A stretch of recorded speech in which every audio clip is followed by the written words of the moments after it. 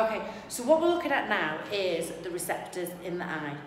Now you know already from GCSE that the receptors in the eye are all in the retina. In this retina, if we just imagine that this is the retina at the back of your eye, of course you've got your optic nerve going off and you've got your lens and all that kind of thing. In this retina here, you've got rods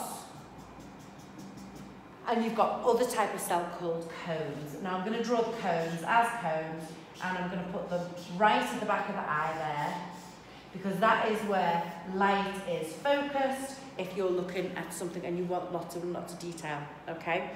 So this area here is called the fovea. It contains a concentration of cone cells.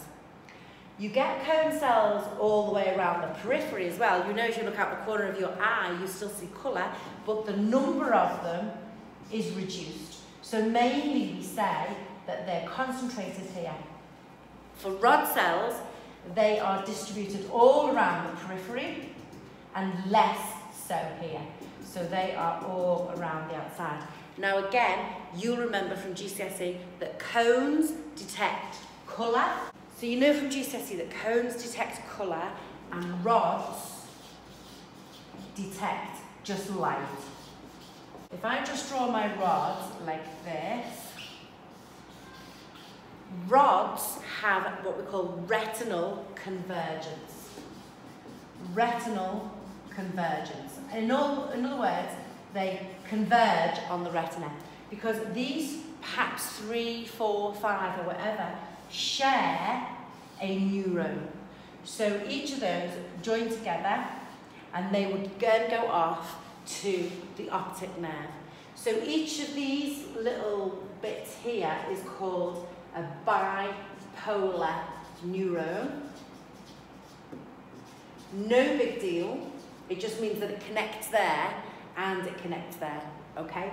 But the benefit of this for each of these rod cells is, remember in the last lesson when we learned about action potentials, we said if the generator potential isn't very much, the sodium potassium pump will sort it out and thresholds might not be reached and you won't get an action potential. Again, another little bit of generator potential, but it's not so big. The sodium channels aren't affected, the sodium potassium pump sorts it out and you don't get an action potential. What happens here is we have something called summation. And it doesn't take a rocket scientist to think, okay, we're adding the impulse from there, the impulse from there, and the impulse from there together so that all of these little ones that might be dismissed elsewhere, because we're adding them together, you're more likely to reach threshold, you're more likely to get your action potential. And because of that, what we can say is that rod cells will be stimulated in dim light. You don't need a huge amount of light to set off an action potential here. Why? Because the little bit of stimulation there is added to that one there, is added to that one there. You're more likely to reach threshold, you're more likely to get an action potential, and you're more likely to be able to see with a limited stimulus. Now that's the good news. The bad news is that that neuron that's carrying off information to the brain doesn't know whether the perceived image shone light on that part of your retina, shone light on that part of your retina, or shone light on that part of your retina. All we know is that light somewhere landed anywhere there and started off an action potential. So in essence, what we're saying is that although you can see in limited light intensities, which is true, the clarity, the visual acuity of your image,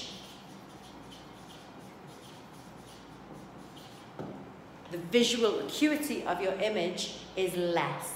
So although when you are in dim light, you can see objects, you can't see them very sharply, and that's because the image is blurred because you don't know where that light landed. Now, let's just have a little think, because when we described the passinian corpuscle, we talked about how it was the stretch-mediated sodium ion channels that caused the whole thing to happen. In this case, it's not like this. In these rod cells, you contain a pigment called rhodopsin, and when light lands on that rhodopsin, we get a bleaching effect, and it breaks down into retinal and opsin, and it is those chemicals inside there that then change the permeability to sodium and start off the whole action potential. Okay, so the passinian corpuscle, that's why we start with that one, because it's a really nice visual way to think. I can imagine myself pushing on that and opening the sodium ion channels, and that starts the action potential. In this case, rhodopsin, which is a pigment that's normally in there, when light hits it, it breaks down into retinal and opsin, and that's what changes the permeability to sodium. And then, of course, later on, we build that back up using ATP back into rhodopsin. So here we've got our rod cell. Here you can see we've got our bipolar cells, which are just attaching each rod cell up onto the optic nerve, and so it goes on. So, as we've said, you're more likely to reach threshold because you've got summation, because they're being added together, and they're being added together because of retinal convergence, because you've got those rods converging. How is a generated potential started in a rod cell? Well, you get light, breaks the chemical down, starts to generate a potential, and more specifically, we've said that that process in the rod cell is called bleaching, and we've said that rhodopsin is broken down into opsin and retinal, and that to build it back up again takes ATP.